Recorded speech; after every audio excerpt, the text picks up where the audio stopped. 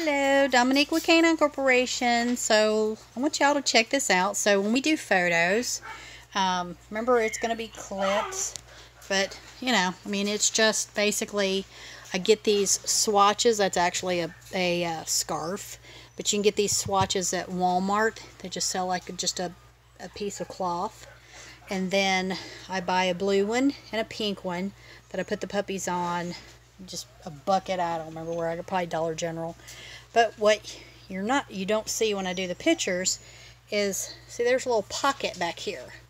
So you put the puppies' fannies in the pocket so that they're pointed up, and then I have something that's a little firmer.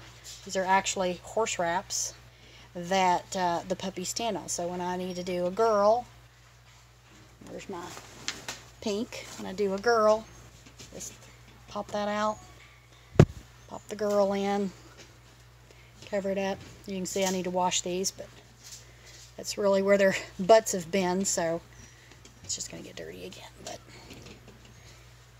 just tuck it all in there, and then I can take pictures of girls.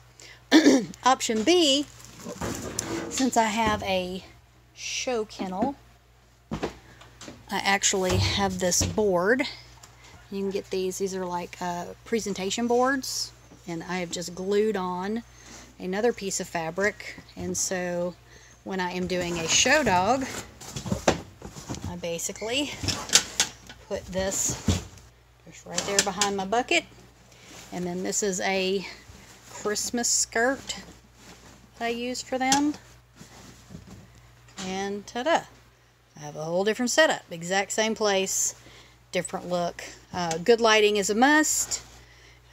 Definitely a must when you're doing it. But I mean, nobody can see, you know, all of that. All they're seeing is this cute little puppy spot. So that is how you set up for your pictures. You don't need a whole lot of room for it. You just kind of need some accessories. So that's how you do pics.